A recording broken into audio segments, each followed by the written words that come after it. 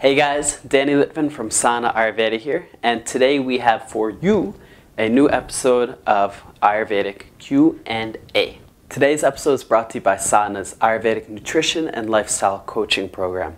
Your opportunity to get one-on-one guidance to create a custom-made plan for you to be the most vibrant, healthy, excited, enthusiastic you possible. Sessions can be done in person or online. A lot more information in the link below in the comments. So today's question comes from Kristen via our Ayurveda NJ Facebook group, link below, and she asks, does Ayurveda address psoriasis? If so, how would one go about treating it? Question mark, exclamation point. Well, Kristen, Ayurveda does address psoriasis, and we'll address psoriasis in this episode. Psoriasis is an autoimmune condition of the skin. What happens with the case of psoriasis is that an autoimmune response will cause inflammation in the skin. And this inflammation is caused by a misguided belief through lack of cellular communication that happens through that autoimmune response, which says we need new skin cells stat right away. But the truth is that everything is fine. So we have this rapid proliferation of new skin cells, and the fine ones, the old ones that are already there, start to get denser and denser and denser as the new ones build up, up, up, up, up, up. And this new layer of skin, of dense, compact skin, is your psoriasis.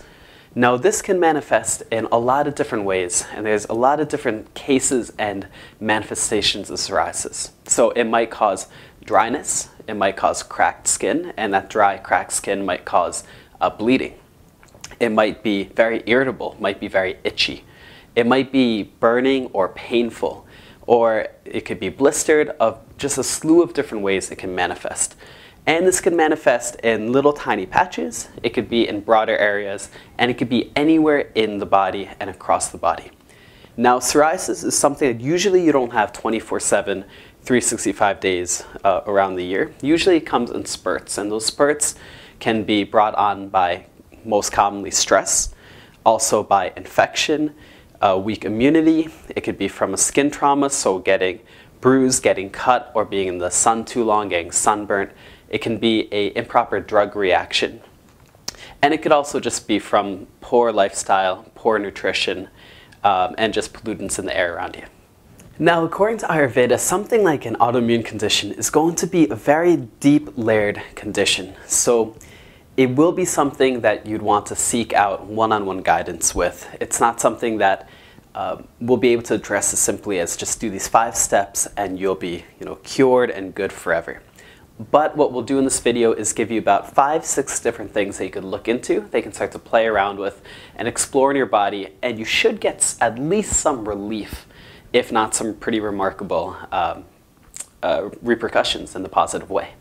Now, if someone came to me with an autoimmune condition like psoriasis, the thing that I would probably recommend is some kind of cleanse. And the deeper the cleanse, the better. So I would, if possible, advise Panchakarma. Panchakarma is an intensive Ayurvedic cleanse protocol. It has a specific diet, a specific lifestyle associated with it, and specific exercises and therapies that you undergo. It is one of the best ways to completely detoxify your body and to return to a state of, let's say, of baseline normalcy. What happens with autoimmune conditions is that we have that misguided communication in the cells, and that's most likely caused by toxins in the blood and in the system. Panchakarma will be a way to filter that out. Now, the problem with Panchakarma is that it takes a long time, it's very strict, it's expensive, and you'll have to take some time off for, of your job or of your lifestyle or from your kids or whatever it might be. So it's not accessible for everyone. So let's talk about a few more things that you can do regardless of what's going on in your life. 3 herbs that I'll recommend for working with your psoriasis are going to be, first, Triphala. Triphala is a beautiful overall detoxifying agent. Second, turmeric. Turmeric is a wonderful, wonderful, wonderful anti-inflammatory. So it'll help with that inflammation response. Also really good for pain management and mood boosting, so you can manage that stress response. And the third is called Mangista, and this is probably the best natural medicine for blood cleansing, which the blood is related to the skin. And so a lot of times when you have skin conditions, it's from the blood and impurities in the blood. Manjisa is wonderful at cleaning that out. In terms of nutrition, some things that you want to avoid are going to be foods that are salty, sour, and pungent. So pungent is like that spicy flavor. If you drink like a hot sauce or if you eat a chili pepper, that's pungency right there. You're also going to want to avoid fried foods, refined foods, processed foods, and then also cold foods, so cold in temperature. So no ice water, no ice cream, sorry guys, or no like iced tea, things like that. So in terms of what to eat, you want to simplify your diet. You want to rebuild your Agni, your digestive fire. So simple foods, cooked foods, a lot of veggies, sweet fruits are wonderful. If you eat meat, then chicken or freshwater fish are going to be good. You don't want anything too heavy, and you don't want anything too salty or heating for the body. Another great taste to explore is bitter foods. So for example, things like your leafy greens are going to be great. Dandelion, kale, arugula, etc. Also, we have a family favorite called bitter melon. We'll have a recipe in the comments below, a really delicious one. Things also like a little bit of green tea in moderation are going to be wonderful as well. So stick to simplicity, give some time to reprocess, to reboot, and then you'll start to bring those other tastes back in. So psoriasis, the skin tends to get dry, irritable, etc. One of the best things that you can do to take care of this huge organ that we have, which is called the skin, to help our immune response and to make sure that you're nice and moist so that you don't get that itchiness or that pain or whatever it is called Abhyanga. Abhyanga is oil massage, and it's a really wonderful thing to do, a really pleasant thing to do, and it's something that I'll recommend doing actually a good amount if you have psoriasis. So you could do Abhyanga a lot of times with a case like psoriasis. So I recommend before a bath or a shower. You don't have to do a lot. You don't want to drip with oil. You don't want to get super oily. Just a thin little layer all across your body. Do that before a shower or a bath. Wash up, and then afterwards just, pat yourself down. You don't really want to be abrasive with a towel, and you also don't want to wipe away a lot of that oily goodness there. And then if your skin's feeling good, you could go on with your day. If you still feel a little dry, especially those little topical areas, those areas that are inflamed or whatever they are, you can just give another little sheen, a little bit of layer there. And then you could have a little container of coconut oil or sesame oil. I recommend coconut oil if you're blistery, if you're painful, if you're burning. If you're dry and cracked, then sesame oil will be better. You can carry a little container of that with you. And then anytime you start to feel a little dry, just rub that area down. And it should be a really nice way to alleviate any symptoms and alleviate any pain or irritation or any of that stuff. And then finally, the last piece of advice that I have for you guys is to practice yoga, pranayama, and meditation. One of the major reasons why psoriasis happens is through stress. These are tools to manage stress. One of the major reasons an autoimmune condition happens is because of miscommunication between the cells. These practices, yoga, pranayama, meditation, create something called sattva, which is pure intelligence. It is intelligence that's not only here, but gets down into the level of our cells. So incredible practices for everything, and it's also going to improve your life in every capacity. In terms of yoga, you don't want to be doing anything that's too overly physically exerting. You want something that's going to be building, something that's going to feel good, something that you walk out of class just feeling really nice about. You want to just walk out like you're walking on a cloud and you're in cloud 9 and you're in heaven and just enjoying life. So simple vinyasa is great, hatha is great, restorative, yin, gentle, whatever it is based on your constitution.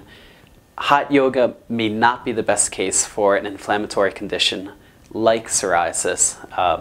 Stay in a normal room temperature and make sure that you're enjoying it and you're not overworking, you're not gritting your teeth, you're not overexerting yourself, and you are enjoying. In terms of pranayama, you want grounding techniques. So a few things that are going to be really good are Durga pranayama, 3-part breath, Nadi Shona, so it's alternate nostril breathing. Brahmari, which is your B sound breath. Also just nice long breaths, so nice diaphragmatic breathing, maybe aiming for about 4 to 5 breaths a minute, laying down or sitting, just full long respiration. And now in terms of meditation, there's a lot of different techniques. My personal one revolves around a mantra, but anything that's going to get you to sit still, to have a peaceful, placid mind, and to have a little bit of awareness is going to be fine. We have a lot of tools at Sadhana to work on that, or you can start to seek out a teacher near you. Doesn't really matter. Have a meditation practice, have that awareness, because that's going to give you this perspective that, for one, you'll have some space to see, oh, I'm stressed, I know how to deal with it, or I can deal with it. You might see that your problems really aren't a big deal and you can just let them go. Or if the problem is a big deal, you get that perspective and you get to see, you know, oh, I can do this, I can do that, I can do that. That's how I solve it. Instead of being in that fray, containing all that anxiety, containing all that energy, because it's going to manifest somehow. And for a case like psoriasis, all of a sudden that inflammation comes, all of a sudden that outburst comes. Again, meditation, beautiful practice for anyone. Hey guys, thanks so much for watching our video on how to deal with psoriasis Ayurvedically. I hope you learned a lot, whether it's about psoriasis, whether it's about Ayurveda, whether it's about autoimmune conditions, or about something totally different. If you have any more questions about this topic, or that you want to ask about anything Ayurvedically, then ask via our Ayurveda NJ Facebook group, in the comments below in this video, or via email ayurveda@sadhananj.com. Okay. Again, this video was brought to you by Sadhana's Ayurvedic Nutrition and Lifestyle Coaching Program. One-on-one Ayurvedic coaching with me, and I'll help you discover what you need to be healthy, to be vibrant, according to your constitution, according to your lifestyle, according to your religions, observances, age, all that. We'll take it all into account. We'll have a lot of fun, and you'll feel better than ever, better than you realized you could feel. So I hope that you join me for that. Link again is below. And finally, please join us for our previous Ayurveda NJ video, for our AyurvedaNJ.com information, and for our channel. Please subscribe. We always have a lot of great content coming out. I will see you guys real soon. We have a new video coming out real soon about Ayurvedic healthcare, and have the best day of your life. Namaste.